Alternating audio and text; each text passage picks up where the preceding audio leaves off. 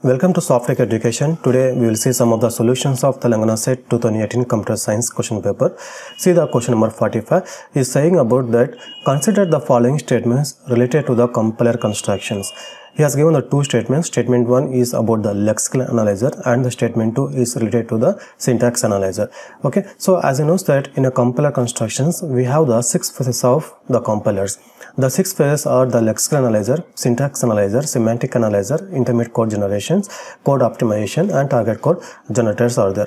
So among these 6 phases, the first two phases are the lexical analyzer and the syntax analyzer. So here in the first statement, it is about the lexical analyzer. He is saying that lexical analyzer is specified by the context-free grammar and implemented by the push-down automata. It is the first statement because of lexical analyzer cannot be specified by the context-free grammar. Actually, in the place of lexical, the syntax analyzer, if it is syntax analyzer, then it is a right statement. Okay, so here the lexical analyzer is specified by the regular grammar, and the regular grammar generates the regular language which can be accepted by the finite automata. So that here the statement 1 is a false statement. Now see the statement 2.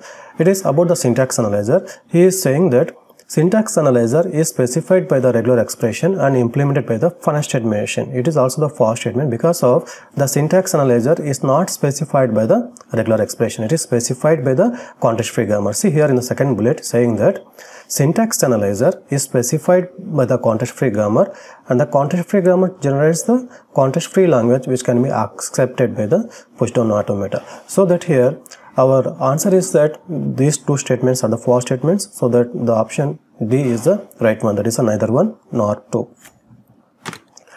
See the next question, question number 46 is saying about that one of the purpose of using the intermediate code in compilers is, it is also the question related to the compiler construction paper.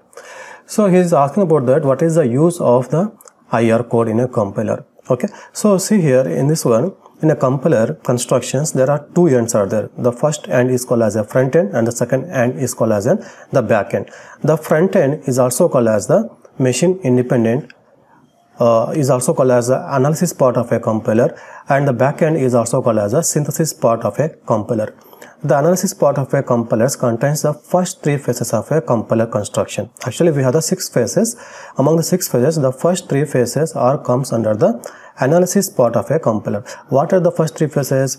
The lexical analyzer, the syntax analyzer and semantic analyzer. So that the name is given as that analysis part of a compiler. And under the synthesis part of a compiler, so we have the last 2 phases, that is the code optimization and target code generators. And if you observe that in between of these two part of a compilers, we have a IR code. IR code is also called as the intermediate code. Okay, so see here the analysis part is a machine independent part. Okay, and the synthesis part is a machine independent. The analysis part takes the source code as an input and generates the IR code, and this IR code is an input to the synthesis part of a compiler which can generate the target code for the machine. And this IR code is nothing but it is a bytecode in a Java.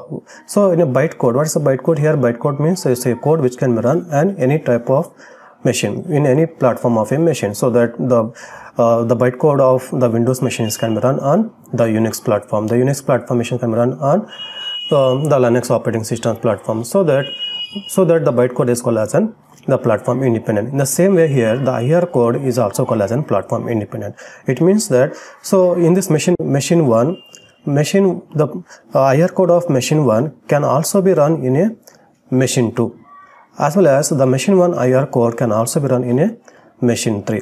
Right? It means that the IR code of any machine can be run on any other machines also, because of this synthesis part of a compiler depends on the machine, but this IR code is not depends on any type of platform. It is an independent of any platforms. Okay, so that is one of the purpose, one of the useful. And next uses of IR code is that performs code optimization techniques such as common sub expression, constant foldings. So it is some of the optimization techniques. These optimization techniques can be performed only on the IR code. That is, for example, we can reduce the lines of code, or we can remove the common common lines of code from the IR code, and we can perform the constant foldings. So many of optimization techniques are there. Those optimization techniques can be applied on the intermediate code.